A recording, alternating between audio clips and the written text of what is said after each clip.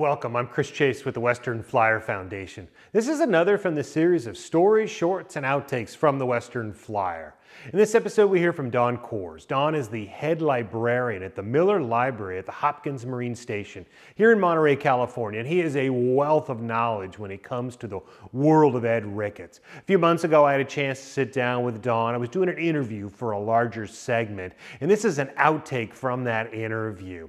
In this episode, Don tells a story about going on a bit of a treasure hunt. He's looking for a lost book from the Ed Ricketts collection. He wants to read 18 lines of text that are written in the margins of the book from Ed Ricketts. He ends up bumping into John Gregg, the founding director of the Western Flyer Foundation, and he gets an opportunity to dive into the mind of a young Ed Ricketts. Anyway, I hope you enjoy this one.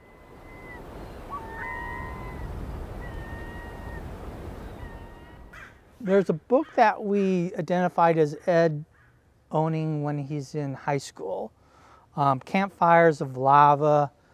I can't remember the author, but he goes and he surveys the Southwest, New Mexico area and California. And in this book, Ed had 18 lines of notes. And we needed to find out what Ed scribbled in those 18 lines of notes. So my project was go find who owns that book. Okay. Here I have to go find who bought this book from this reseller. So I drilled down into the Wayback Machine to see when this book was sold and who sold it, contacted the bookseller, and he told me this guy named John Gregg owns this book. So I know John Gregg. So I say, John Gregg, I need a favor.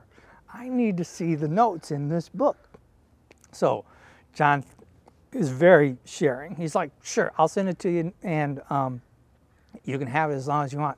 And so I have to respond, John, I don't need the whole book. I just want these 18 lines of notes, because I was really interested.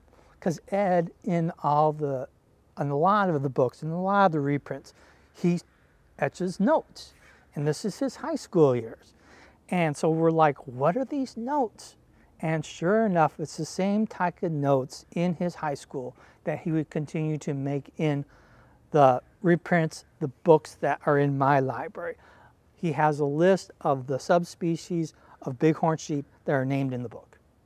So you see Ed on this beam, on this path very early on, and you see this pattern of behavior in him continue throughout his life. Wow. And the other thing about Ed, which is really very interesting, his level of meditation. Like Joe Campbell says, all life is a meditation, right? You're meditating on where your money's going. It's Joe's example, and that's a level of meditation.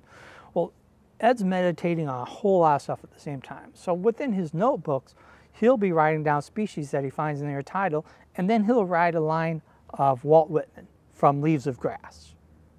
So Ed's meditating, pulling Walt Whitman into his consciousness. At the same time, he's identifying species and describing the intertidal Queen Charlotte Islands, or in Sitka.